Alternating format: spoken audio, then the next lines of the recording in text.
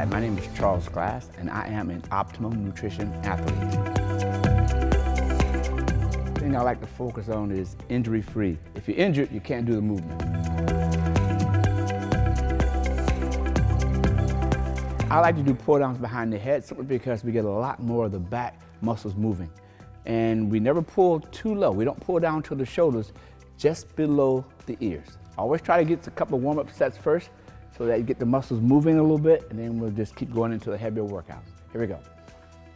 Stop it there. Good. Bring those elbows slightly forward. Rotate around, duck the head and pull. Perfect. As you go down, make sure it goes forward, elbows forward.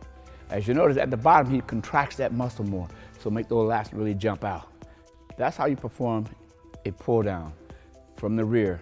You don't go too low because you don't want to end up getting an injury. You don't want to have the joint open up so you have that problem.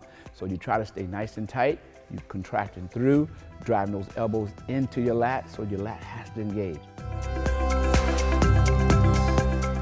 Moving on to the next exercise, what we're going to do is seated cable row. All right, we have different grips that we can normally use, but we're going to start out using a narrow grip. All right, what we're trying to do is get him to contract through the back. Good.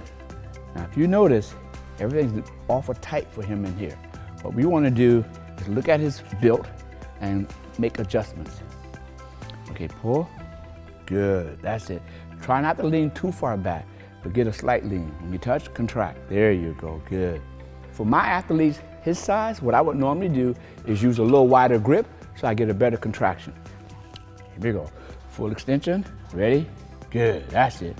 Chest up, shoulders back. Ready? Shoulders back. Good. Better contraction. There you go. Come on. Good. Move it. If you notice, his elbow is coming back a little further and it's contracting mainly throughout the whole rumbar area. Also, he hitting a little bit of the rear delt.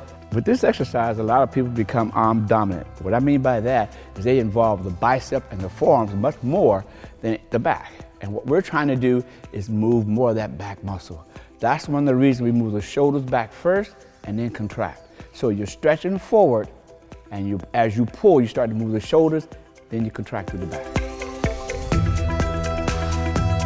All right, we're on to our final back exercise. We're gonna be doing the deadlift. So you definitely wanna make sure you have the right technique when performing this movement. The belt is a personal preference. Qaden and I both like the belt simply because they give it more security. If you don't need it, that's up to you, it's your choice. If you notice how he's bending down from the knees, back straight, and he brings it up close to the body, extending back. As you squat, you do the same thing. You drop your butt to the floor and you pull up. Drop that butt down. See how easy? That's it. As soon as that weight touches, you know you're in the proper position, you pull. Good. As you come up, shoulders back, extending. If you notice, when he comes up, he's even. Everybody is in line. It's not out of line at all. So we just finished our 3 basic back techniques. So make sure you subscribe to the link below. Thanks for watching.